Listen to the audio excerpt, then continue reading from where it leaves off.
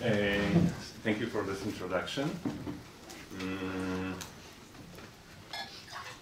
I will try to reconcile two aspects. One, the aspect of this panel, which is on migration, and the general aspect of this conference, that is mapping and how maps can contribute to the research.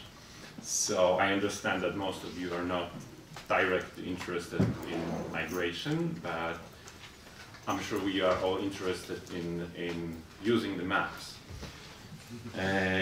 So I think it's not that the idea of mapping is new, but the availability of the data is in history for the 19th century is becoming it grows and grows, and it's more common. So, and historians are encouraged to use this data also in order to map it. So, but the key issue in historical any analysis, any statistical analysis of the data is availability of the data, and the problem that you need to really spend a lot of time on extracting the data from the archives. And so far, it's not so common for historians to work in bigger groups. Sometimes you can get the grant and hire people. For example, the data with which I work was extracted by 5 people simultaneously over a year, but not everyone has a chance to have such a group. In my PhD, I did everything the same, and after 3 years, I was exhausted. So that's what is new is the problem of how to convert the data into accessible and measurable way. So I'm aware that in fact, historians rarely deal with big data. The only project that I know is North Atlantic Population Project, where they have several millions of microdata information on people living in Northern Europe, but that's only Northern Europe, which luckily had good modern censuses dating back to mid-19th century, and especially when we think about Central and Eastern Europe, this data is almost not available. So the first census that I worked with that was carried out in the Russian Empire is from 1897. Now I will try to show you how I use the maps, how maps change the way I think, how they help to visualize the tables, because I believe no one, and historians also, no one makes inferences about the data just by looking on the tables. We need to visualize the information, and one of the ways are maps. But I would like to show you also the risks of using maps, and I would like to show you that in some cases maps may be misleading. So let me tell you first the geographical scope of my sources. The source is census microdata. That means the actual lists of people who were enumerated in the 1897 census. Usually when we think about the census, we think about the aggregated summaries that were published right after the census for the purposes of the state. And usually the original data collected by officials walking from a household to household was destroyed. But fortunately, that's what happened in Germany. That what happened in large part in Austro-Hungarian Empire. But fortunately, in the Russian Empire, officials weren't so very listening to the orders, and in many areas, the original data is preserved. So the data that I deal with comes from the Kyiv Governorate, which is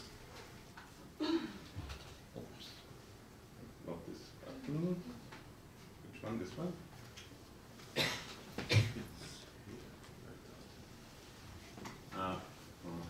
Okay. So this is the Kyiv governorate. We have three areas, three districts: district of Radomyśl, Uyezd, Berdychiv, and Uman, and Kamieniec-Podolski. So, what is important to say that this data is representative for the whole districts. It's not just the towns, not just the villages, but all the area. And let me explain, if you see already this map, the basic things on the map, the basic borders. The gray area over here is the area of the Polish-Lithuanian Commonwealth and its borders from 1772, so the year when the first partition of the Commonwealth took place. The thin black lines mark the governorates, gubernias of the Russian Empire, and the thick black line marks the area of the Pale of Settlements where Jews were allowed to live in the Russian Empire. But there should be added one remark that Jews were allowed to live basically also in this area, which is Congress Poland, that is part of the Polish-Lithuanian Commonwealth, that got under the influence of during the Napoleon Wars, it became Warsaw Duchy, and then Russian Empire continued to keep different legal system in this area. So it was a part of the Russian Empire, but with more, I would say, more liberal legal system. That's why this is not considered as the Pale of Settlement, but Jews could live there as they lived earlier. The aim of the Pale of Settlement was to limit the settlement of the Jews in the Russian Empire to the areas where they traditionally lived. So before the partitions of Poland, there were almost no Jews living in Russia. And when the Russian Empire took the eastern lands of the Commonwealth, they also took the Jewish population. But they afraid that the Russian Tsars afraid that the Jews will move towards the Russian interior, so they limited the settlement to this area. Why I focus on the Jews? Because I'm personally, of course, interested in Jewish history, but also I think that's the good example to show the migration and how mapping can contribute to the understanding of migration. It's especially visible in case of Jewish population. Okay, let me see. So I studied two things when I took the census data. I compared the place of birth, which I geotagged and approximated to the district center, with the place of enumeration. So I call it lifetime migration. I look when person was born and when was living in 1897. And another approach is to compare the place of living, place of enumeration, with the place where someone left. The 1897 census was a sort of combination of the jure and de facto census. That means that basically it was supposed to register all the people who were at home, but those who left for some time and were expected to come back were nonetheless registered at their home, even if they were absent. So this is the first map that I plotted. It's the map of showing where people who lived in this area, the red area, where they were born, in this case Jews. So we can see here several phenomena, I would say. We see, first of all, that there is no border, like the very weak border between Galicia and the Russian Empire. People are moving towards central Ukraine from Galicia. there is no border, no eastern border of the Pale of Settlement. There was no legal restrict for the Jews to move into the Pale of Settlement. But on the other hand, the eastern border of the Pale seems to work pretty good, because there is no people moving from the Russian interior to the Pale of Settlement. So we also see that there are some areas, the areas which are white here, over here, that were not in the part of the Polish-Lithuanian Commonwealth, but were part where Jews were allowed to settle in the 19th century. So we can see that there is less people born in this area and moving to central Ukraine. That's sort of natural. But and there is one more cluster of places of birth in the Russian interior. I guess it's Moscow somewhere here, and some other big cities. The Jews were allowed to live there only with special permissions, where they could afford paying for being members of the merchant social estate. So basically, these were minority. But when looking, the colors refer to clusters. Like these are all Jews, but these are sort of geo-clusters, like the grouping of the places of birth by proximity and number of people born in this district. It's not always intuitive and informative, but in some cases it helps to understand to extract the groups of areas where people were born and came to central Ukraine. But there is one thing, when we think about the maps, where people were born, we have to consider places where Jews were allowed to live. So that's nothing unusual that there are no births over here, because Jews weren't living there. And it's nothing unusual that there is a huge island, empty island over here, because it's Policia.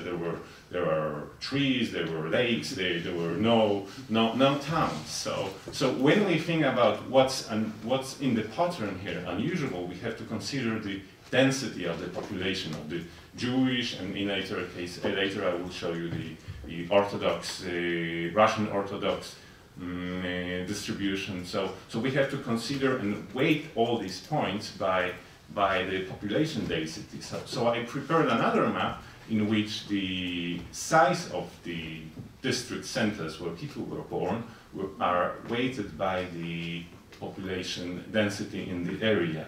And we can see that some of the regions actually grow, especially this one. That means that these are regions that where relatively low people, well, in this case Jews live, low number of Jews live, but they send to central Ukraine a high number of people. To show even better the differences, I plotted third map, in which, this is the third map, in which the biggest points mark the districts that send most of people compared to the population density. So contrary to the first map, where we see that the biggest points are in central Ukraine, because it seems logical. People tend to move if they can, for short distances. So most of the people who lived in central Ukraine were born somewhere in central Ukraine. And in the third map, when we consider population density, it turns out that the most unexpected districts that has this, I would call this pushing factor, are in the Russian interior, in the north, in Courland and Estonia. So, and also over here, so we can, in this area. This area is the region, as I mentioned, where Jews weren't allowed to settle until 19th century. So it seems that there is still low population number of Jews living there, but those who moved there in the course of 19th century, they tend to, I would say, send back the children to the area where Jews were allowed to live traditionally.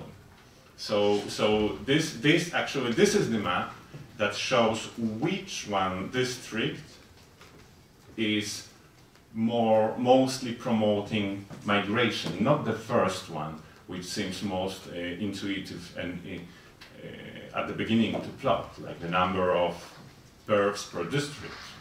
When we weight these numbers, the outcome is completely different. It's nothing unusual that there are no people born. No, this is natural migration in the central Ukraine to central Ukraine. This is not natural.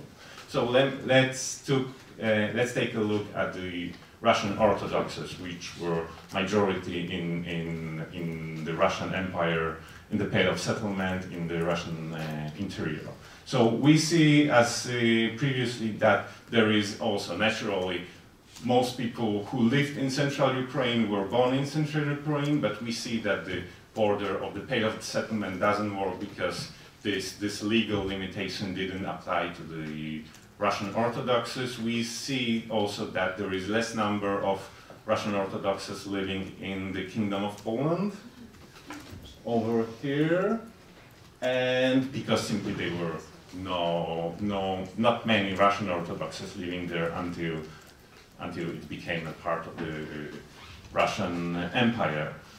And for some other reason, Belarus, which I guess was more populated by Russian Orthodoxes, but they don't move to central Ukraine for some reason. So again, when we weight the data and focus on which districts has had this pushing factor the highest, like compared to the population density, we see that the picture is quite different. Here we see the most weight is put on the central Ukraine, and when we consider population density, we see that what is unusual in the migration patterns is the fact that there are relatively many people coming, many Russian Orthodoxes coming from the Kingdom of Poland and Belarus. For the Kingdom of Poland, I suppose this is the phenomenon of that these newcomers, the Russian Orthodoxes that came to the Kingdom of Poland, they tend to send back the children to the area where Russian Orthodoxes traditionally resided. So let's take a look at the Roman Catholics.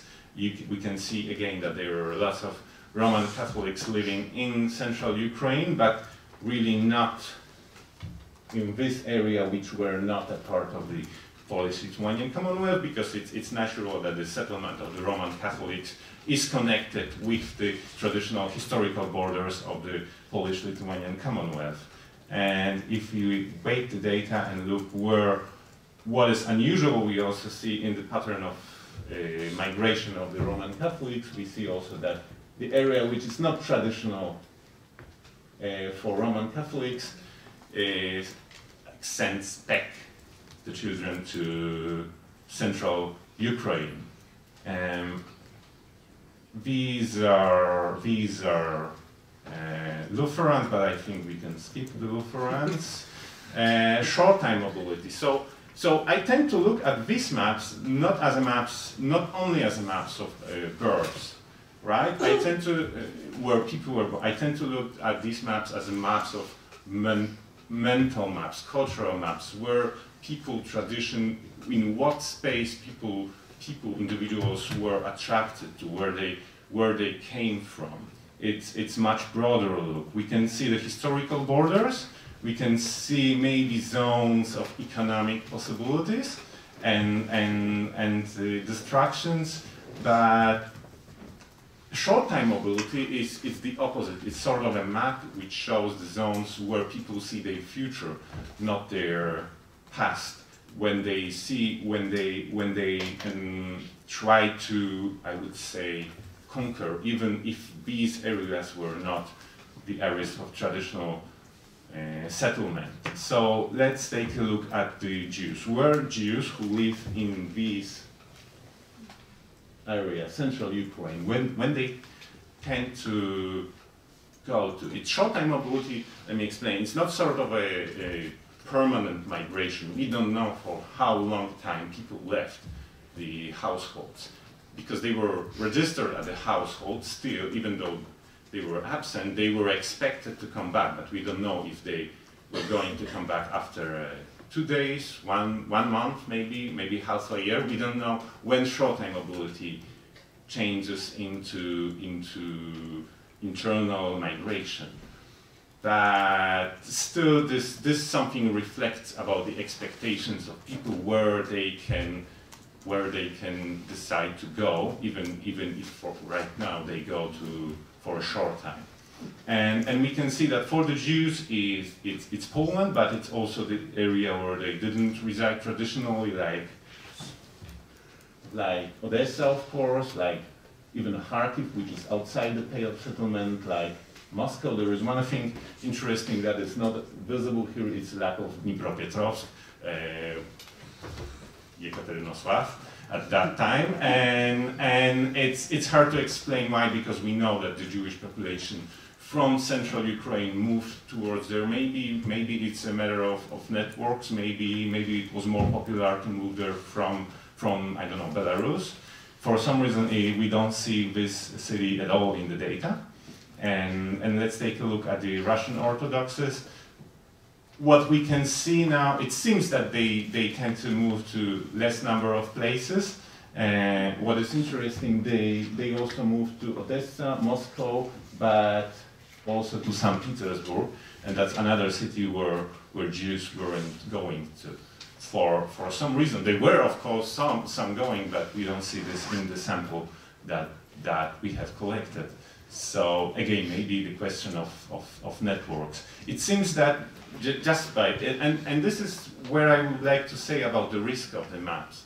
It's very important what kind of data you have in your sample. We use different strata for sampling the non-Jewish population, and we have much less examples. We have much less records on the Russian Orthodox population. So this is one of the reasons why it may seem that Russian Orthodoxes tended to go to less number of places. So, but still, when we think that Jewish population constituted about 12% of the total population, so if we consider this, it seems that the pattern was to go to more places, but it's sort of misleading. There are two levels of interpretation, and another thing is, maybe let's focus just on the right panel over here. The maps show that we could see that the places where people were born and where people were going to were focused around the places where they lived. So the distances measured from the place of birth to the place of living, or from the place of living to the place of destination of the short-time mobility, were decreasing exponentially. So I took a logarithm of the distance to more easy what happens, and we see that Jews tended to migrate for longer distances, like it seems, right? And the Russian Orthodoxes tended to migrate to shorter, to places being closer. But all those maps that I showed you just plotted one social variable: Jews versus non-Jews versus Russian Orthodox. How do we know that people really divided between those two groups? In some cases we could see, yes, the special pattern is clear, that says Jews were not allowed to live outside this pale of settlement. So they were not living. We could see that this factor really works. But if we consider, for example, what other factors influence the distance, we don't have time to go through over this, but there are other factors. If we do regression on where the dependent variable is logarithm of the distance, we can see that actually there is no statistical difference between Jews and Russian Orthodoxes. There is no star, so there is no significant difference. What is important, what contributes to the distance of short-time mobility is, for example, literacy. Those who can read and write, they tend to migrate for longer distances. It's also agriculture. It's those who are involved in agriculture, they tend to stay at the same place. They are attached to land. And what else? The males, for some reason, the males tend to stay. For some reason, it's female who tend to have stronger short-time mobility. Maybe these are servants going to other towns. So the key lesson from this slide is that religion is in case of short-time mobility not important. So if we plot the maps showing differences between different groups of religion, we may not be explaining all the detail that is in the data.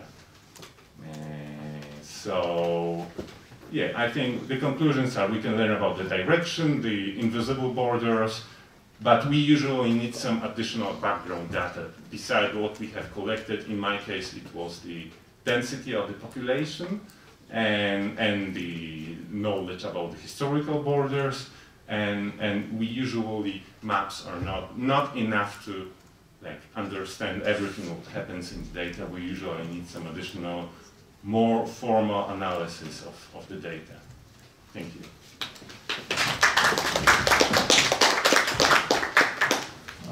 Questions, comments?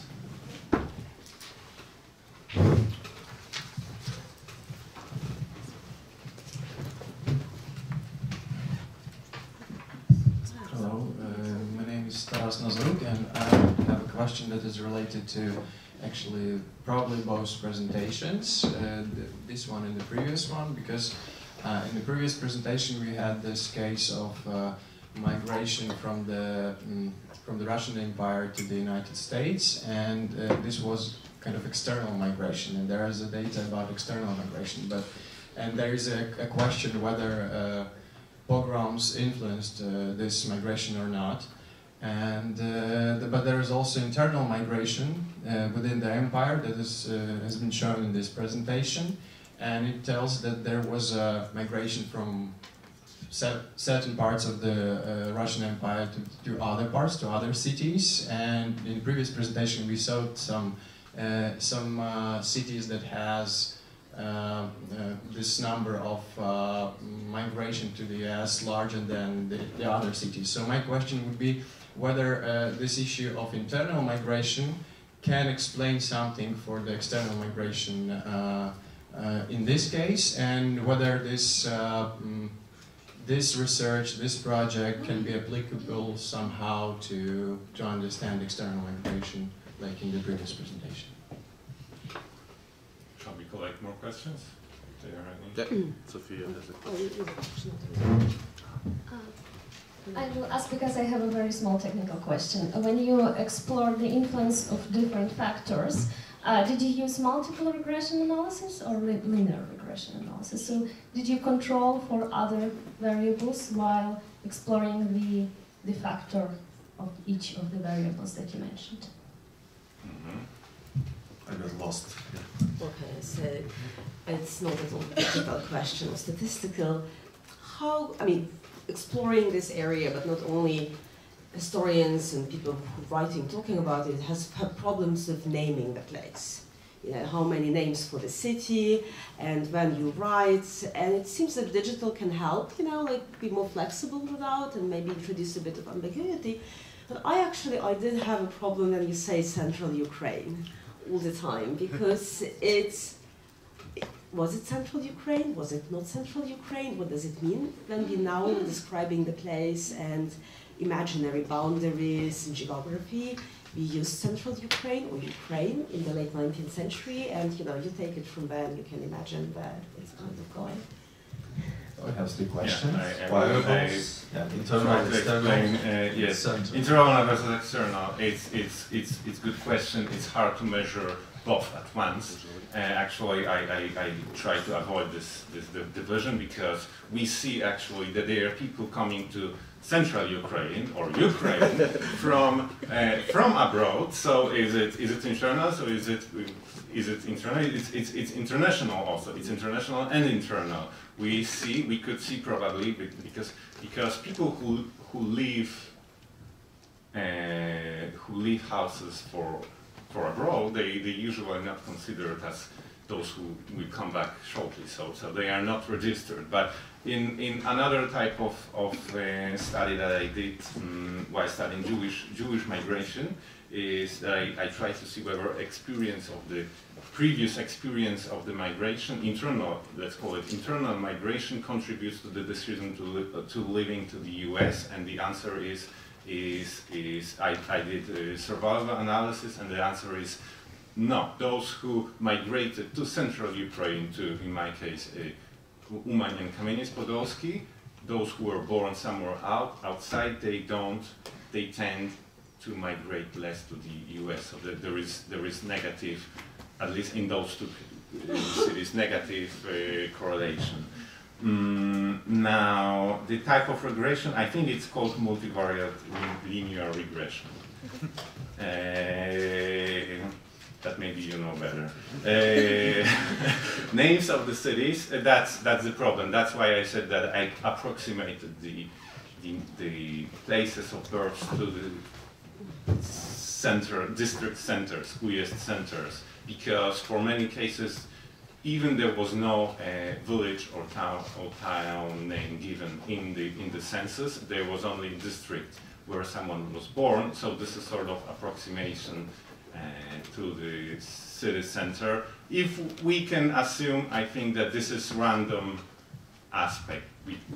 That the approximation shouldn't really influence the interpretation and the regression. It's more about area, because here, I mean, contemporary, your archives are in central Ukraine. No, I know, but I think that was in Russia. It's how you but the area and the central Ukraine. Okay, maybe I misunderstood the central Ukraine. I use the term. I wondered, but in 18th century, 17th century, when you look at the maps of the Polish-Lithuanian Commonwealth, there is clearly many maps written Ukraine in the area which I studied, in the area of the Kyiv Governorate. It's not Podolia, it's not Volhynia, it's Ukraine. So I use this more in terms how it was used in the tradition of the Polish-Lithuanian geography. Maybe I shouldn't then use central because it was just Ukraine, right? But I think when you do study on the Kyiv Governorate, it's allowed to use the word Ukraine. It's not anachronism because it was used in the 17th and 18th century for this area, and it continued to be using in the 19th century Polish, at least, historiography. Shortly, I would add short thing to question about internal and external, and we'll have a question to you. So, yes, of course, these things are related. It's not unique Russian Empire, Jewish Orthodox, others or other contexts in all histories of migrations that we know. Mobility related to internal migration. In case of Russian Empire, there are a lot of things that we could prove by research like Thomas did. For example, this question with literacy. Of course, all of scholars agreed that literacy affects internal migration, but no one till nowadays can prove or disprove it because we don't have enough data to not about migrants but about sending community before census. It's not possible to check what percent of people who can't write their name lived, or and what percent stay. So, but of course it's related, and even some patterns we could see the similar way. But question to your mapping of lifetime migration, you call this process. So what do you think about all these points that left behind your maps? Because I have feeling that there are a lot of these points. For example, you mentioned case of Kharkiv, where most of the majority among Jewish community were the migrants from Pale of Settlement, but officially majority of these people came from Kiev, not because they were born there or were living there, just because Kiev was something like transit point between from Pale to other imperial city. And I assume that in a lot of cases you could have these transit cities when people spend some time, and how so do we have any chance to reconstruct this way between this small and big point, or yeah, and others think it's more about Galicia, border between Galicia and Russian Empire. So from your maps, it seems that for Jewish and Catholic population of South Northern Russian Empire, border with Austro-Hungary was much more flexible than for Orthodox. So it on your map, from your maps, I have some this impression. Could you prove it or disprove, or it's just some image that makes this opinion? For more Russian Orthodox than for flexibility of border between empire for Jews and Catholics in comparison with Orthodox. So okay. It was on the map that these two groups were more. In regards to points of which, of course, we don't know this. This is another approximation we have to do. Assume that there were not too many, and there was no constant pattern in the points between the place of birth and place of living. So it could happen, of course, and anything in between. There is the census register place of registration also, but which could be something else than place of living as place of like propiska in Ukrainian. But it could also for the children be that the children were born in other city, but they inherited the place of registration from their parents. So it's not maybe not very informative also.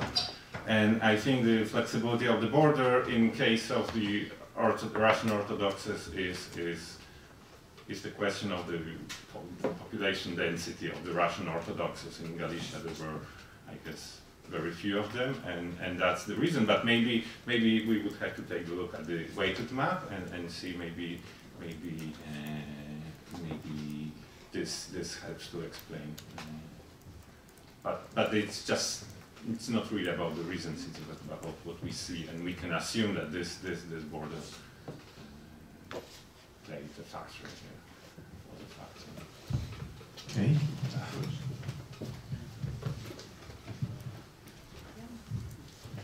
Olga Shvedenko from Kharkiv. I'm an architect from university, and I have, as an architect, I have a question. For me, very important, interesting part was about distance. And if you tell about distance, you can tell about the road and about the time when the people move from part one from point A to point B. And we understand the people moved between Kiev and Kharkiv. Speeder as from Uman to Kharkiv, because we have railway. If you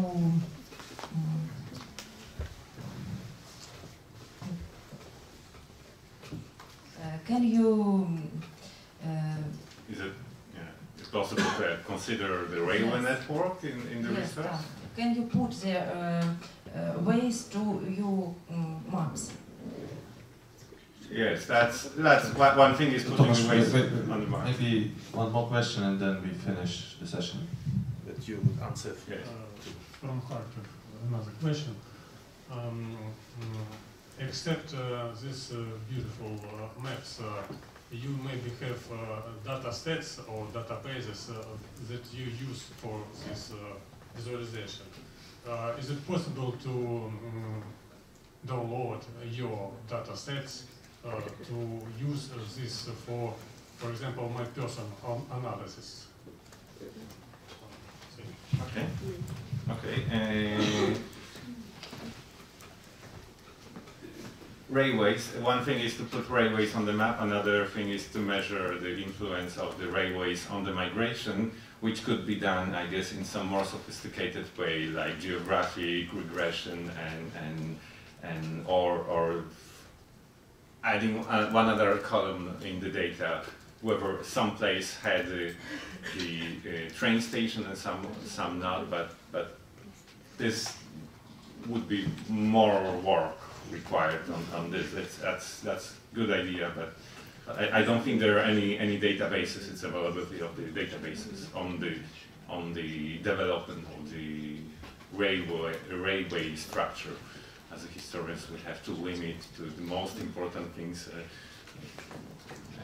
that are for the research that we are doing. So this would be another big study. And the availability of the data, of course, for the purposes of academic research, I see there is no problem, especially in the aggregated before, at least before the research is published in the aggregated form. It's possible. It's also all these maps are I created on carto.com, so I can share with you even the link, and you can see access the data used for the plotting the maps.